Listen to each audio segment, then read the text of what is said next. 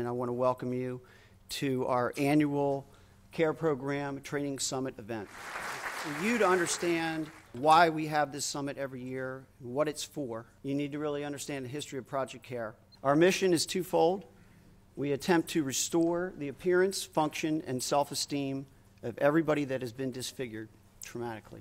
And we seek to advance the art and science of reconstructive care through research, education, and training. So I was lead guy in front with an engineer in front of me. We were going to a compound to check out some bad guys, and we found a bunch of IEDs, and one found me. And one thing I can honestly say from my point of view is I'm doing well.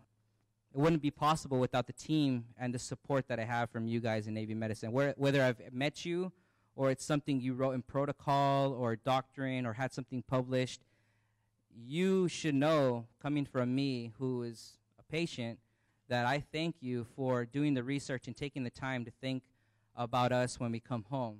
From Naval Medical Center San Diego, I'm Petty Officer Sean Linehan.